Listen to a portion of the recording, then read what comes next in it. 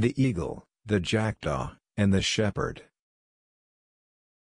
One day a jackdaw saw an eagle swoop down on a lamb and carry it off in its talons. "My word," said the jackdaw, "I'll do that myself." So it flew high up into the air, and then came shooting down with a great whirring of wings onto the back of a big ram.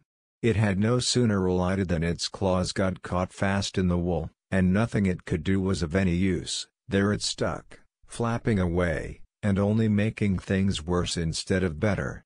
By and by up came the shepherd. "Oh," he said, "so that's what you'd be doing, is it?"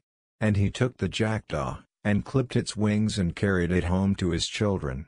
It looked so odd that they didn't know what to make of it. "What sort of bird is it, father?" they asked. "It's a jackdaw," he replied, "and nothing but a jackdaw, but it wants to be taken for an eagle." If you attempt what is beyond your power, your trouble will be wasted and you court not only misfortune but ridicule.